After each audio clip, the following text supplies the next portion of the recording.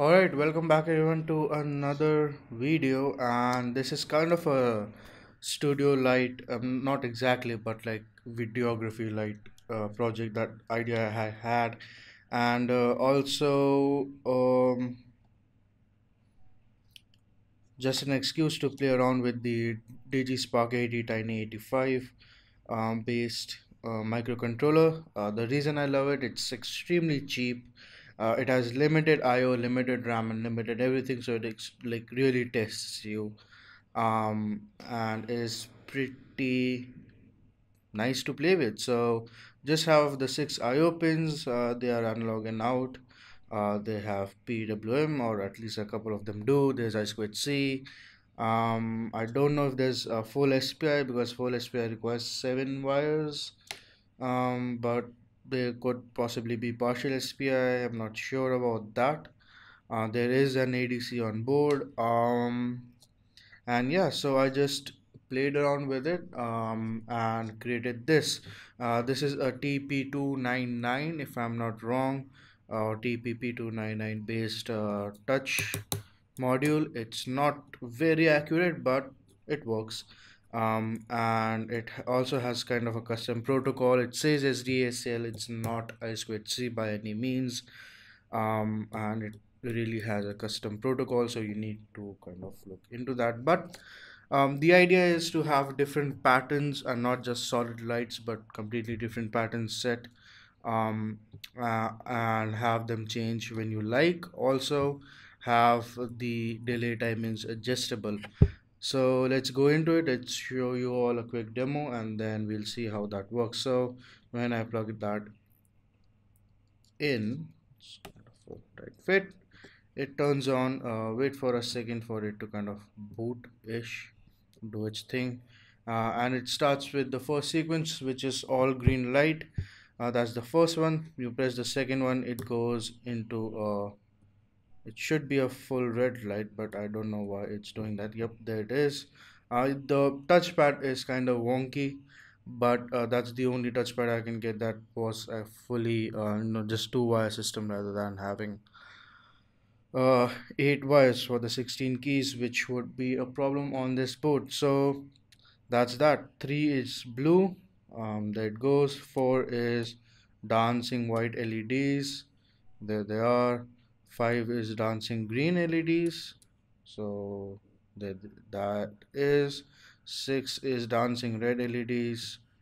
And come on, there they are. So there's 7 dancing blue LEDs. 8 is just color shifting, so it goes through the whole RGB spectrum and cycles through.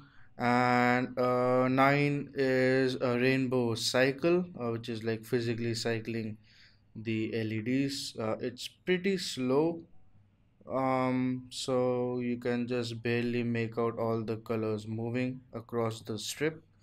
And then 10 is the same dancing LEDs, but then it also cycles through different colors, and you can speed that up. So right now it's green. The color cycling is kind of slow. I need to tune that.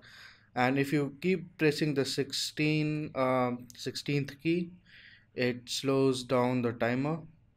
So you can see it gradually just gets slower, slower, slower as it goes, and it's changing color as well. And when you press the number 13 key, it speeds up the time, so very quickly it will just start blinking and look like less of a moving LED kind of experience. So and there it is. So now it looks like it's just blinking rather than moving. Might be a different experience on the screen, but that's how it looks here. Let's move on to the other one. So you can see here it's like it looks kind of solid on the screen, kind of blinky up here, but if we speed that slow it down, it goes back to its kind of a chasing uh, thing that it does. So I guess that's about it. That's all the functionality. So I'm up till key number 10. I have 11 and 12 and 14 and 15 available. So one of the things is I'm just going to do a solid color wheel. So when you press 11 or 12, you can just keep on pressing number 14 and it will kind of swipe through the whole color spectrum. Um, that's kind of an idea, but for now this is more than enough for me. Anyways, in my videos what I'm going to use is number 8, which is the solid color, and which cycles through, and it's also mostly for macro photography. It's not going to light up an entire room, but sometimes can also be useful for minor color adjustments or color correction and stuff like that. That is when I implement the whole static color wheel thing, and I can make it move, go actually quickly, and make it change the color. So that's about it. Small little demo on the 80 tiny 85. Really wanted to play and make something with this like tiny little chip. It's surprisingly tiny, surprisingly cheap, I guess. um One of the more interesting things that this chip can also do, which a lot of people tend to forget, is that it can kind of double as a mouse. So you can have your gyro sensors or your um, some sensors there, or like analog stick there, and just emulate a mouse, emulate a keyboard, and stuff like that. So yes, it's a pretty darn interesting chip. Just wanted to play with it. So thank you so much for watching, and I will see you all in the next one.